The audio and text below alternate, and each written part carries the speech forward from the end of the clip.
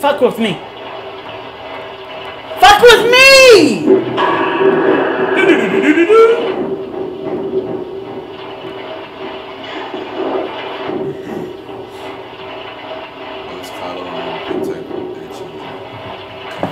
I really can't rate that. But no matter what I have to be, this will save my daughter. A good mother knows that. I can give her discipline.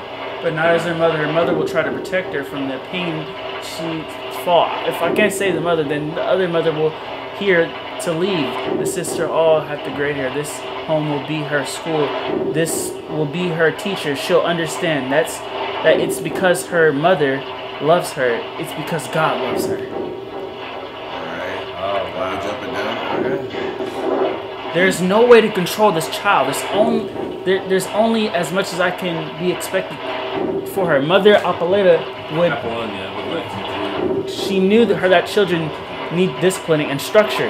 You can't expect that to come on its own. God works through the sections of its Father. After all, if I can't fix her sinful way as a mother, then surely a sister can.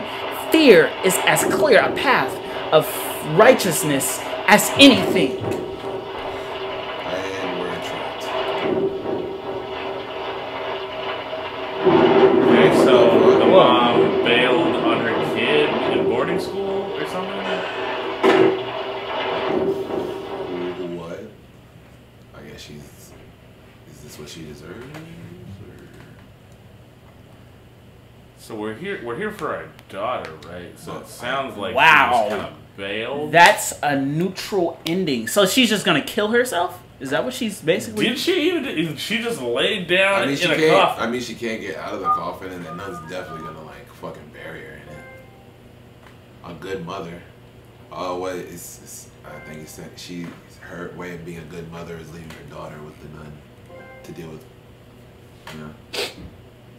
I mean, is the daughter even alive? Who knows at this point, dude? I want to say no. There's so much that's left up to interpretation in this game.